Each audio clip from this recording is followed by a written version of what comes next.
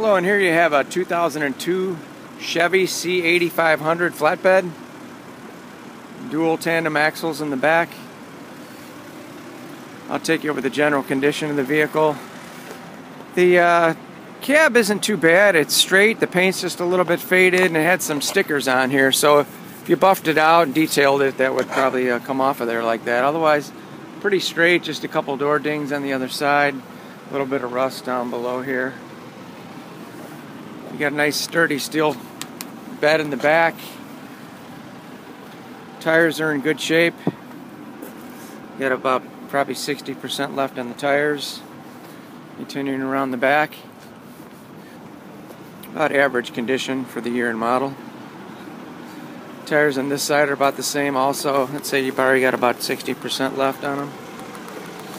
Just this one's a little bit lower. This one on this side is probably maybe only 10-15% left on it. The inner one has about 20% left.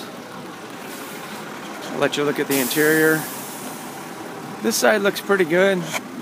Shines on this side of the bumper. It's just missing the decal on the door and a few door dings on the door on this side, which I noted in the pictures. But it runs and drives good. The interior's not in bad shape at all. Driver's seat, no rips or tears. Passenger seat, no rips or tears. Does have your air brakes. 10-speed. The dash is all in pretty decent condition. Door panel's in good shape over here also. So check it out, come inquire about it. It's a good running truck. Runs good, drives good. So thanks for looking.